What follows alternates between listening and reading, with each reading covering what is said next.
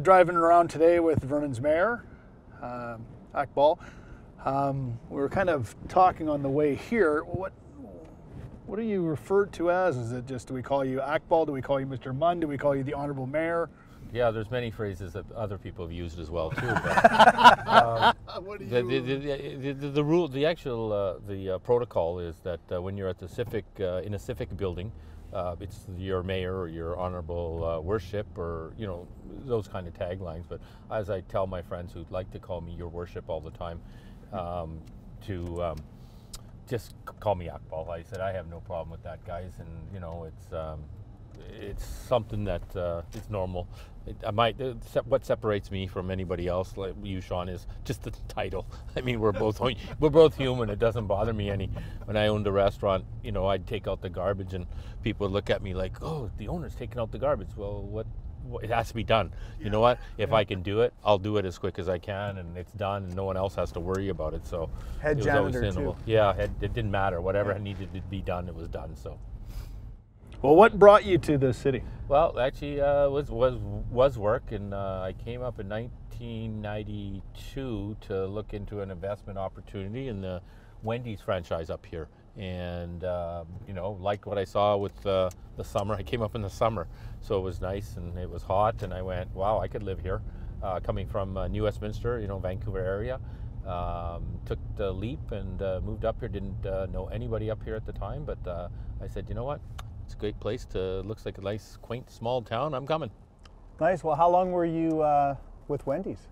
So I was with Wendy's 5 years prior to before I came up. So I was 6 years prior, and then 20 years up here in the Okanagan, and we ran restaurants from Penticton to Kamloops. Yeah, and in that time, you've done a lot with the community, right? Well, when you work as an owner in a community and you run a business, there's no way actually around it. You want to give back because the people who come to your business are your customers. They're the ones who support you. So the easiest way to tell them that you actually do give a, big care about the community is to give back to the community. So we used to sponsor, we started with sponsoring all the kids' soccer from age 10 under. And then we got into the rep soccer as well. So every kid in our communities wore the Wendy shirts, right? And that was our form of advertising at the time. We thought we're never going to compete with McDonald's, so we'll do the big advertisement and have these kids wear their shirts around. So every year a kid got to keep that shirt. Yeah, there was that wall board there of all the teams. All the teams. Yeah. So you had 180 teams up on the wall, and I used to call it our wall of fame, where the kids could come in and they could look at themselves on the wall, and they get excited about that, right? Gee, I'm somewhere else rather than home. I'm right by the ketchup. Yeah, so it was good. It was good. And of course we ran the Wendy's Dream Lift as well too. That sent kids to Disneyland who had life-threatening illnesses or severe disabilities. So that was a charity that we ran it one day. We gave us all the money that we raised on that day. Not a dollar of a certain product, but every cent that we brought in that day was given to send kids to Disneyland. So. That's pretty awesome. We had 7 flights that left the interior, and it was local kids. It wasn't, a lot of charities you give, and I'm not saying charity, any kind of form of charity is bad, but a lot of them, the money goes, out of province, and it may go to the headquarters, and they divvy the money out from there. Our money stayed within the community. Well, that's awesome. Well, what kind of growth are you looking forward to seeing in this community, actually? Well, I think that it started again, we've got, Caltire North is being built as an amenity. We're talking about new arts and culture center. We've had the Hamlets was just built, and the second phase of that is a 10-story tower, which will be for residents, senior residents, but it'll be the largest building in terms of height in Vernon. So we've got another project coming up, the Hub, which has already started in behind Nona, and we're looking at there's another site, the Legion, which someone has bought up and wants to develop, retail, commercial, and then residents up top. We're trying to increase the density in the downtown core, and I think that's going to happen with all these projects coming aboard. Yeah, because you're leaning towards a lot of business down, residential up kind of. Yeah, and that model has always been proven effective. You don't have to increase your infrastructure by doing that. Therefore, the cost to the taxpayer is, not increased. Mm-hmm. Is there plans on building like more parkades or more developing more parking? Or? I know that's always come up as an issue, and I will be honest. I've lived here. Not that I parked a lot I parked a lot in downtown Vancouver, but I honestly believe there's no trouble finding a parking space in this community. The trouble is that I do believe we've become accustomed to being lazy and walking the 2 blocks that we have to get somewhere. We have a lot of big events in the downtown core, Sunshine Festival, Downtown Light Up. It's funny, when we have those events, I've never heard anybody complain about parking. Yeah. Yet during a regular day, people complain about parking all the time. And I think it's in this mindset that we have to find that parking space right out front. If we don't, we consider there's no parking in the downtown core. But when we drive around today, I can show you there's lots of parking everywhere. And it's not as bad. If you have to walk 5 minutes, that shouldn't be a big hazardous to your health. I hate to say this, my first trip to the States was probably about 3 years ago, and it was to a Seahawks game. Wow. Yeah. Only 3 years ago. Yeah. Wow. Gas prices went up. Yeah, it's true, they did. Well, it's funny, you talk gas prices. Look, we were at 138.9, 2 weeks ago? Mm-hmm. And every second day it's dropped a cent. Oh, really? We're at 120.9 now. But every day it's been dropping, like every second day it drops a cent. And it's kind of interesting in a way, because you kind of go, I'm surprised that no lawyer has said, got together with other lawyers and said we should sue the government of Canada for collusion, because how do you... The actual gas price of a barrel of oil hasn't changed that much. No. And you always have heard all the excuses about, well, it's gone up because, the price of oil has gone up and all this. But, now they use refinery costs have gone way up. Okay, mm-hmm. So what was the difference from 2 weeks ago at $1.38.9 to now $1.29? I see nothing in the price of a barrel of oil that would say that the price needs to fluctuate that much. Yet it happens. Yeah. And the real issue is, it probably is. They'll all probably get together and say, okay, we got to make our money, and that's what they do. I wouldn't be surprised if it jumps up again in week before Christmas.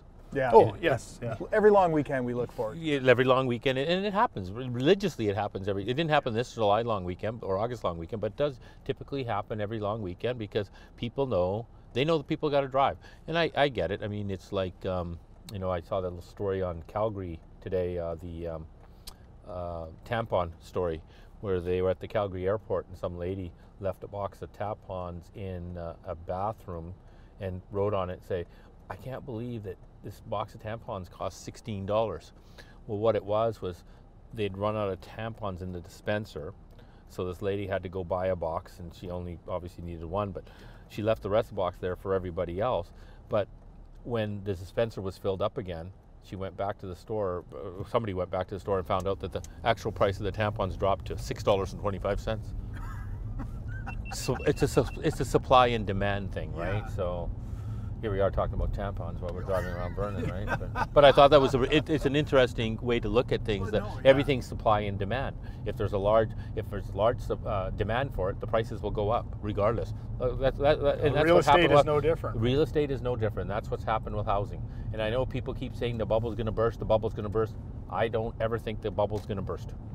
Well, when you've got the interest rates creeping up, it's a good sign that the economy has strength. Yes. We didn't see that creep up back in 2007-8 when that bubble did burst. Yeah. But we're on a totally different plane now too. Yes. And this is a destination, right?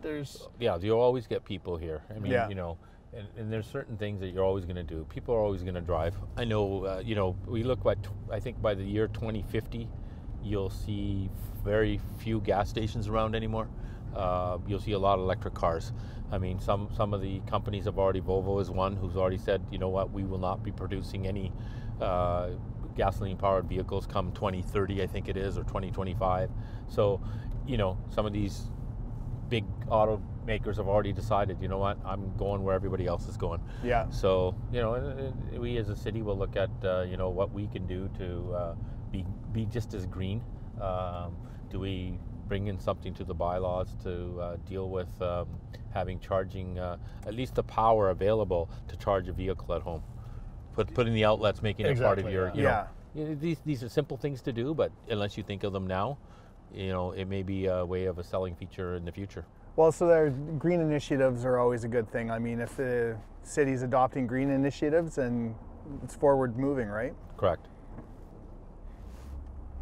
That's pretty good. You didn't stumble once on that word initiative either. That was well I done know. there. I had it written down and I practiced.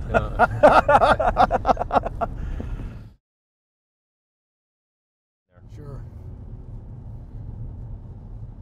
So coming up to Cal Tire Place, the loan on this comes off in a couple of years, and the other one's obviously goes on next year, so or this year, probably late this year, and one paying for the other. Yeah. But it's nice to have both side by side. This will bring a lot of sports tourism to our community. Having two arenas side by side always does. So they've built the top part now, and then they'll have the big. And what's this one? Is this one going to hold? The actual seating capacity in there will be 400, but you could, people standing around the railing, you could probably get another 400 in there, so you wind up with 800 people in there. I'm glad Cal Tires come on and to sponsor that as well. Yeah. So is this going to be city run, or? Yes, it will be. Yeah. This will be a city run facility. See, that's awesome. And I can tell you we'll have an orange roof. You're just trying out the green Tyvek for now, eh? Well, yeah, that's just great. But it will have an orange roof. Nice. Yeah, and again, this is on budget, on time, so that's very important. I know, typically when you build facilities, they're usually way over budget and way behind. This is still scheduled to open in September 2018. Wow. That's good. So running very efficiently. Yeah, the project has been very well run so far, yes. We're very happy with it. I mean, it's like the old arena, Neufis is doing the event on January 6th, last event they want to call it the last hurrah for Civic Arena. They're doing an event there, and I think the 2,000 tickets have already been sold out. So that'll be quite an event for the old Civic. They're going to have the Vipers in Prince George, I believe, will be playing in there, and I think it's a great way to close off, that arena. Mm-hmm. That's awesome. Well, I guess one thing I was going to ask too is, in your term as mayor, what are some of the things you're the most proud of?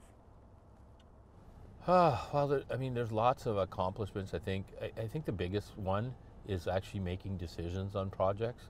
I'll start with Kin Racetrack. That's been a thorn in everybody's side in the community for years.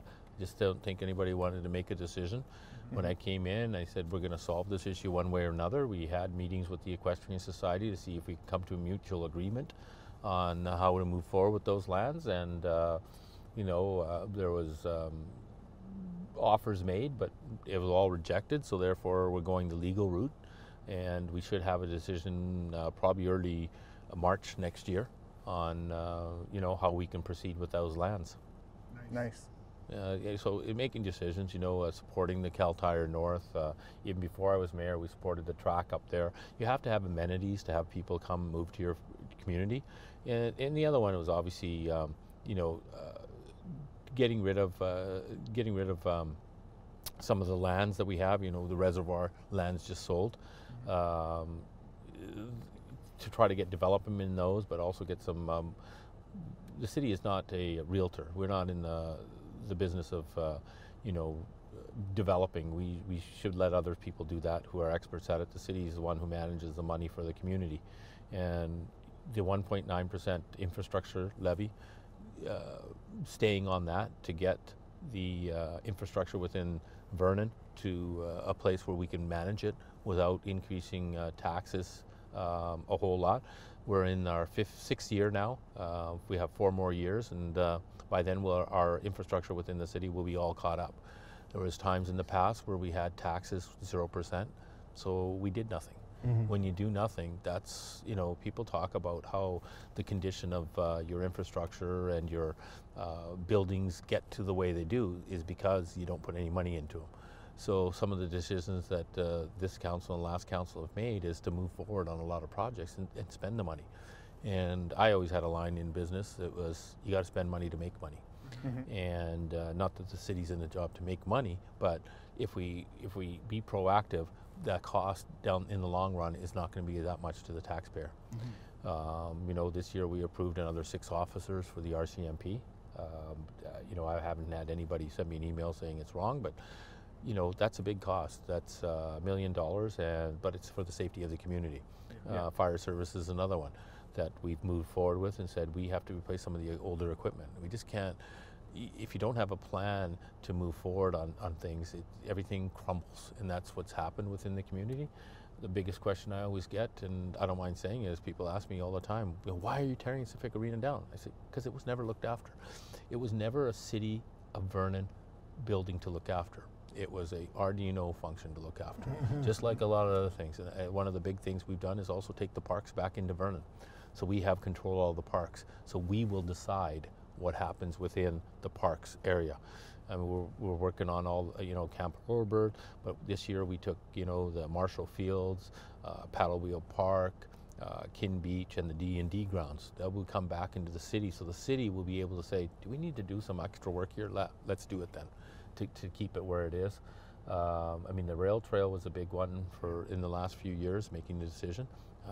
I know sometimes, we had a few comments, people saying, well, there's not an inch of the rail trail in Vernon, so why is the city of Vernon involved? Because we are the biggest fundraiser, the biggest funder of that. So 68.3% of that funds come from Vernon. But we believe in it, and we believe it'll be a truest draw for our community here. And we all believe it's important. So, nice. Well, you're saying the city's not in the business of making money. It's also not in the business of losing money either. No, and a lot of people don't understand how municipalities work. First of all, a lot of stuff does get downloaded by provincial and federal governments to municipalities because we're the easiest ones to get a hold of. Very easy to get a hold of us, right? But municipalities have to, when they do their budgets, they have to have a balanced budget. Provincial and federal governments don't. Yeah. Now, there's something that people could press on is, why doesn't the provincial government have to have a balanced budget? I see no reason why not. So why not? But municipalities, by law, have to have a balanced budget when it's approved. So, it's like I said, a lot of people don't know. I didn't get into politics to say that I was going to, be the big chief for the rest of my life. I got in politics. I want to learn. I can tell a lot of people how to approach things, when you're approaching city and how to deal with stuff. The people of the city do their job. They have to do their job on a black and white basis. A lot of people always complain about, well, why can't we just do this? Because that's not the process. It's like if you're working at a retail shop, and the customer comes up and says, well, this button's fallen off this thing, I want a 10% discount. That's not the cashier's job to do that. They can't make that decision. It's just the same thing that goes on at the city. You're asked staff to, well, why can't we do this without a variance? It doesn't work that way. Everything has to be legally done because you're talking about land, property, and most of it comes through that. But people want to make their own rules, and I understand it. And the best analogy I use is when I was in the restaurant industry, when we used to make a mistake on a burger, say put mayonnaise on it, if the customer doesn't mayonnaise, it was very easy for me to fix your mistake. I'd say, here you go, here's a new one, it's got no mayonnaise on it, you walk away happy. Here someone comes to me and says, well, why can I only have 2.5 stories in this area? Well, that's because that's what it says under the OCP. Well, why can't you change it? Because then we have to treat everybody else the same. Yeah. You can walk away, you're still not happy. Even though we've told you why, you're still not happy because you honestly believe you are right. Yeah. And that's the difference between politics and any other job, is people honestly believe, doesn't matter what you tell them. You could show them in writing, they believe they are right and not what the city is doing. So I get it. You know, I don't try to get too upset about it, right? I mean, I recently had a woman calling me. She said some lady was looking through her window, business window, and, you know, why are these, as she called them, rubby-dubbies in the area? And I said, well, what would you like me to do? Yeah. She said, well, you need to get rid of them. Okay, what would you like me to do? Legally, we just can't go and ask them to leave. It's against the law. And I said, that law is not made by municipalities. That law is the Human Charter of Rights made by the federal government. Yeah. And we abide by those. And I said, provincial governments, and I was explaining, and she just kept saying, well, it's all your fault. And I was like, wow, like, really? Yeah. And I was like, what? But that happens. You know, we've had that a lot. You don't even want to listen to what I have to say. Just go and babble. Give me the verbal diarrhea. That's great. I just sit there and listen. I go, okay, great, but this is what I'm telling you. Love to help you, but give me a solution. What would you like me to do? Well, when you sit in a chair, you know, there's instant opinions that are thrown out, right? Instant opinions. Like, it doesn't matter what's going on. Like, nobody knows you, nobody knows anything about you, and then there's an instant opinion. Yeah. I mean, it's sort of... No, it's fine. Like I said, I get it. You know, I try to use the analogy with people. I say, hey, everybody's passionate about things, and so you know, I'm sitting here with you. You may be a Toronto fan, you may be a Boston fan, and I may be a Montreal fan, right? We know, well, Leon's a Toronto fan, but anyways, but we all passionate about hockey. Yeah. You know what I mean? We can sit there and yell and scream at each other when a game's going on, when our two teams are playing. That's all fine and dandy. But at the end of the game, guess what? We're done with it. And the same thing should be here, is people are all passionate about the city. Everybody has their different ways, the way they want to run the city. That's great, I have no problem with that. But at least try to provide solutions, what you think could work, rather than just saying, this is wrong. Okay, yeah. Why is it wrong? Yeah. Because you think it's wrong. That's what everybody stops at, and you're like, okay, you know, I don't understand it. I just kind of go, okay, well, that's fine, that's your opinion, and guess what? Our opinion as a council, we decided to move this direction. Yeah. You know, even if, you know, and it's not just the mayor.